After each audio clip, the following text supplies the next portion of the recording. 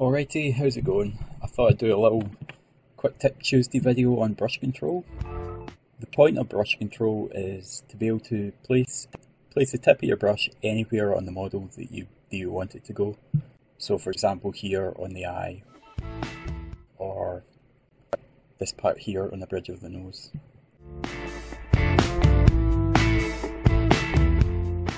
So what we're going to do, we're going to rest the brush here on this part of the middle finger,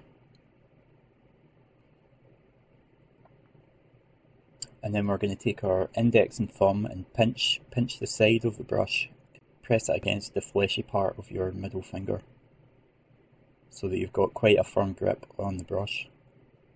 So I have my left thumb quite high up near the model, and then I take my right hand and I press my middle and ring fingers against the thumb of my left hand. I keep my elbows on the table. From this position I have a lot of control over where I place the brush. Now simply place the tip of the brush where you want it and draw backwards.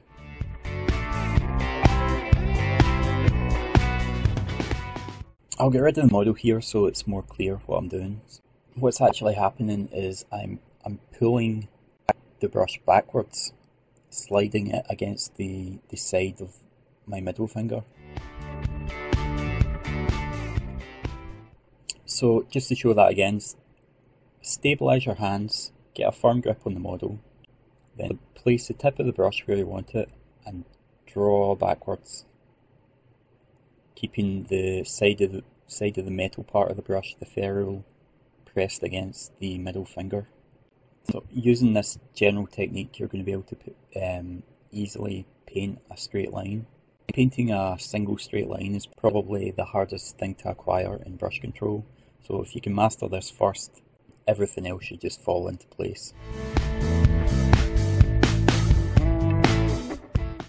I'd recommend that you try this technique first on the back of your thumbnail, just until you get a feel for the technique before you actually try it on a model.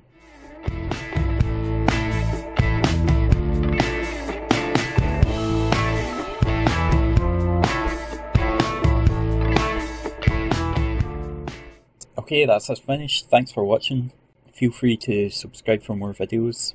Until next time.